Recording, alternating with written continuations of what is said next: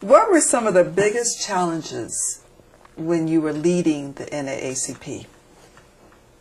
There were so many, but I think let me try to outline them as briefly as I can. Okay. One was being female, chairman, and I insisted on being called chairman, not chairwoman. Strength. That's right. Power. Okay. There was a thought that a woman could not do the job. Okay?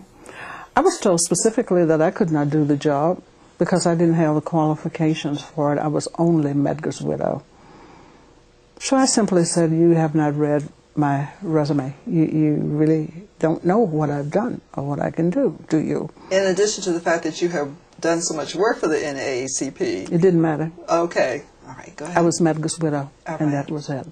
And that was a part of the campaign strategy against me. Well, politics is politics. It can be hard and difficult and dirty and all of the other, but that was a challenge there within itself. That was a health challenge because I'd lost Walter. I never really got a chance to mourn him right then. I had surgery 2 weeks later on my right eye. The organization was in chaos, split in two major factions. One would not work with the other, and I was challenged by both to bring them together, and I was determined to do it. I was severely criticized by some. Well, you put that person on this committee, and they aren't with you. Why would you do that? The better to keep watch on them, my dear. You know, that kind of strategy and whatnot. And of course, the financial problem was tremendous. The organization was almost bankrupt. Radio shows, and begged for money. I said, all of you who believe, send $1. You know, there should be just enough to get yes. to get us out of debt. We did something unusual, and I have to give credit to C. Dolores Tucker, now deceased. Yes. She said, along with two other supporters, let's have an inauguration for you. There'd never been an inauguration.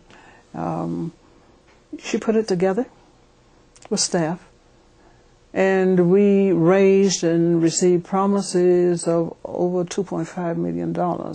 We were like $4 million in debt. The monies came in except for about $1 million, and the whole idea was to bring someone in as president who could operate and not have such a big deficit. If it had not been for the Ford Foundation, and I must say this, we would not have made it, because I had, as chairman of the board, the responsibility of letting employees go. And these people I'd known for years, had worked with, had even reported to and whatnot. And these are people who had worked a month or so without pay. And we couldn't even give them a severance. So that foundation made it possible for us to do that and to move on.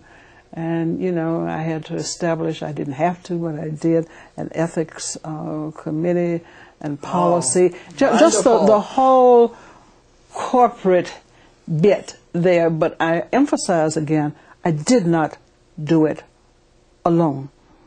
There were people who believed, who gave their $1, who had their fish fries, their chicken dinners and everything, and said, because we believe. And I told the board members, I will not look to be in this position forever. Once the organization is on its feet, I'm stepping down. They didn't believe me. How long were you the chairperson? I'm sorry? How long were you the chairperson? 3 years. 3 years, so you put in 3 years. 3 years, Yes. it was on its way. I believe very firmly that one should not hold on to power forever. that there needs to be new blood. There needs to be young blood. Might not always agree or whatnot, but isn't that what developing leadership is about? Preparing others to come in and take these major roles. So that's what I'm all about. That's what I was about there. And I see it happening. The board had only 14 women on the 64-member board when I came on.